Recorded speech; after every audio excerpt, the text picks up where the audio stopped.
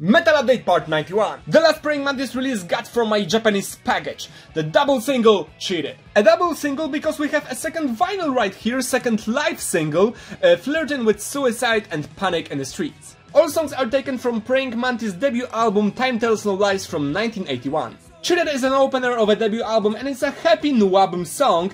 On the B-side we have the other song from the album, 30 Pieces of Silver. And comparing this single to the albums that I've shown you on the previous episodes of Metal Update, this is 100% new album. It's much more raw, much more guitar based, well, new album in 100%. So if you like British heavy metal bands like Saxon or Judas Priest, check Praying Mantis out, check their single Cheated as their debut album Time Tells No Lies. Highly recommended.